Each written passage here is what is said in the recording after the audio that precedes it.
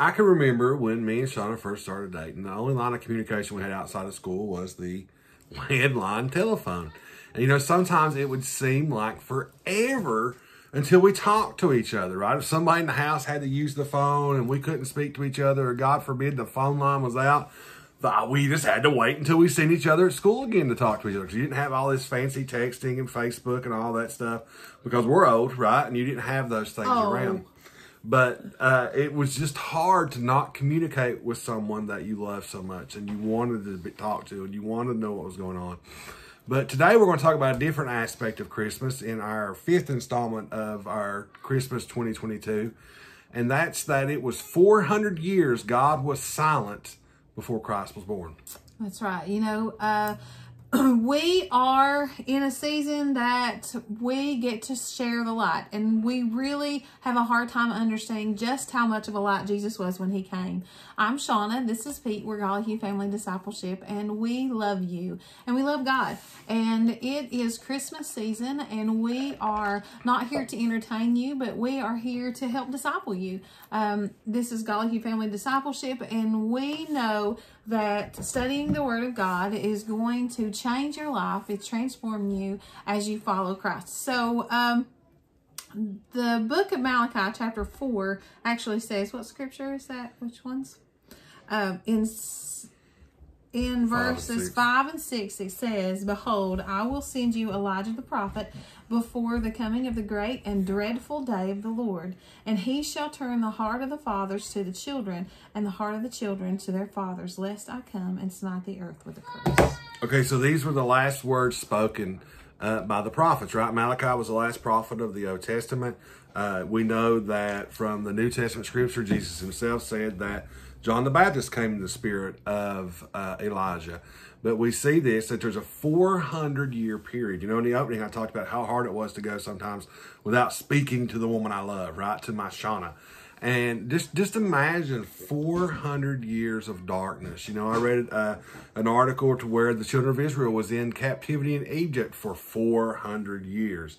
So it's kind of like a reciprocation of that, of bondage, away from God, separated, being punished.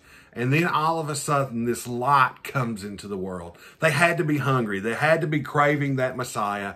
They had to be craving for someone to speak to them from God. When tragedy strikes, when bad things begin to happen, if there is, you find yourself in a dark place. The darkness sometimes can just keep getting darker and darker and darker before you see any light, before you hear good news, before your emotions get under control, before you feel loved again. And it is a very difficult time. There is something that you need to hold on to. And what the people had to hold on to was a promise. And it was a promise of a Messiah. It was a promise of a Savior. It was a promise of a King that would come and deliver. And not just deliver them, but deliver generation after generation after generation. Right, and they were obviously in captivity from Rome, right? Rome would take over the kingdom of Israel and the city of Jerusalem, and they're waiting for this rescue from Rome. And then this guy starts talking out in the wilderness, right? The prophet starts speaking again. Someone starts speaking from God, and it's John the Baptist, and it's Jesus' cousin. He's out in the wilderness. He's preaching, "Prepare ye the way of the Lord. Make it straight," right? The judgment is coming. Repent, for the kingdom of heaven is hand. And this guy starts preaching. Then all of a sudden, instead of a prophet speaking to men, God himself comes and speaks in the form of Jesus Christ. That's right. It is an amazing, wonderful thing when God shows up, when he reveals to us his promises, when he says, okay, you've been waiting all this time. I'm not going to make you wait anymore. Bam, he's here. He's here. A king has been born, and it was a wonderful thing, and a way that the Bible tells us even that John the Baptist was born. His parents struggled with infertility, but they were just being prepared for this great man of God that they were going to deliver, that they were going to raise, because he was the forerunner for Christ. And then Jesus, steps in a few months later, and then we find that it was a humble beginning, but it was a humble beginning because it needed to be so that everyone was included. Right, and you don't want to miss out on it. No. Right here, they waited 400 years for God to speak, and God shows up himself, and they missed it. People were still missing it today. They see a baby in the manger, but they have not surrendered their hearts or have not given their life to Jesus Christ. The resurrected Right, King. and they don't live for the Lord, and they've missed it, and they will pay for missing it too. Don't We don't live in want you to do darkness. that, right? We No. want you to know Jesus as your Lord and Savior.